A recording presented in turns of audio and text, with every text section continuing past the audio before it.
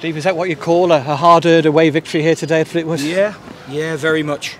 Terrible conditions. The wind is obviously, it plays havoc with it, doesn't it? But, the only thing I was slightly disappointed about was we could have put the game to bed by half-time. We've had some great chances. And it's funny because this happened here last year.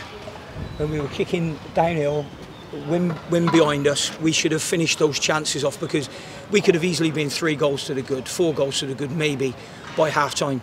And then we've had a couple of good chances in the second half to put it to bed then at those stages. Second half was different. Strong wind. We knew when we were coming here today, it said on the weather forecast strong winds, and it's quite open. You're right by the sea here, and we knew it was going to be a difficult game. Quality goal to win it from Tom Bayliss? Yeah, great goal. And the one where Shippers has hit the angle in the second half, what a goal that would have been as well. Honestly, I don't mind if we score a couple of scrappy goals, but if that second one would have gone in as well, we would have scored 2 great goals today. But thankfully, we'll take the one and the clean sheet. Yeah, when you come to Fleetwood, you always got to expect spells like that second half when you're having to defend and defend well. Yeah, it was a strong wind. It's funny because they actually went more direct in the second half and played more football in the first. But then you've got to be careful where a second ball drops and it just drops to one of their boys in the box. They've got a few good technicians and you don't want that chance ending up in the back of your net. But I thought today, to a man, everybody that was on the field for us, the subs included, I thought they had a big impact as well today. So, yeah, a big well done to all of them. They were tremendous today. Yeah. You made a change at half-time. Christian Sadie went off. What's the story there, Steve? He got stamped on, and he couldn't because it was on the front of his foot.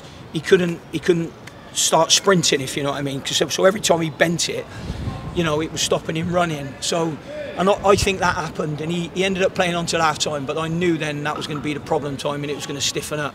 But I thought Rob Street, when he come on, I thought he was tremendous when he come on, like Ryan Bowman was when he come on as well. So, it was really good stuff from all of the boys today. It was an all-action second half, wasn't it? Fleetwood pushing for an equaliser, but as you say, you did have chances, some good moments at the other end as well at times. Yeah, we did. Obviously they're going to push for an equaliser. They're at home.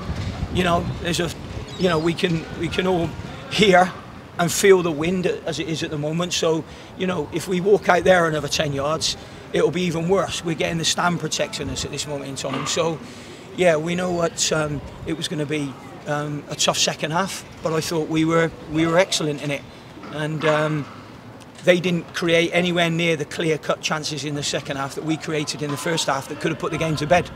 And a flurry of cards from the referee in the closing stages in particular, including a red card for the Shrewsbury Town physio, Dan Green. What happened there, Steve? He's a bad boy, isn't he? We'll have to have a chat with him in the week, Dan, Dan's probably the nicest guy you'll ever come across.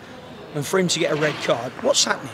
We've had 2 or 3 injuries, 2 or 3 clashes, and really what should happen is they should be allowed to go on to the field. And because he's wanting to enter the field of play, I think the 4th official was up against it today, because I thought the referee, he was quite inexperienced, and I thought it was a tough game to referee. Having said that, he did stick to his guns on a few things that, you can buckle and give to the home team. So thankfully he didn't do that. But it was Dan who got the red card. But to be fair, one of their guys said, look, we'll just put him behind the dugout if he ever needs to go on. So that was fair enough. And in terms of injuries, obviously you welcomed Marco Morosi back today. No Matt Pennington or Julian DaCosta either in the squad. What's the latest there? The latest is probably not much different, Stu, really, from when I spoke to you on Thursday regarding Matthew.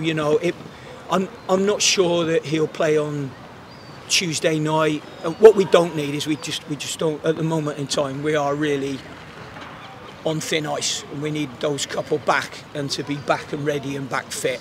So I genuinely don't know how long that'll take. And we'll shuffle the team around for Tuesday. It'll be a young team again, with a sprinkling of the boys who, the substitutes and the boys who haven't had 90 minutes for a while. Is it a chance for someone like Aidan O'Brien maybe to come in and start a game? Yeah, for the first I didn't time? think this was an ideal game to be chucking Aidan on in a game like today. I really didn't think that was ideal. And the table, Steve, you're up to 8th, 21 points. Someone just told me joint 6th. Joint 6 as well, yeah. Barnsley have got 21, Bolton 21, and Shrewsbury 21, I understand. Well, that's good. No more than that for the time being from you. No, that's good. Yeah.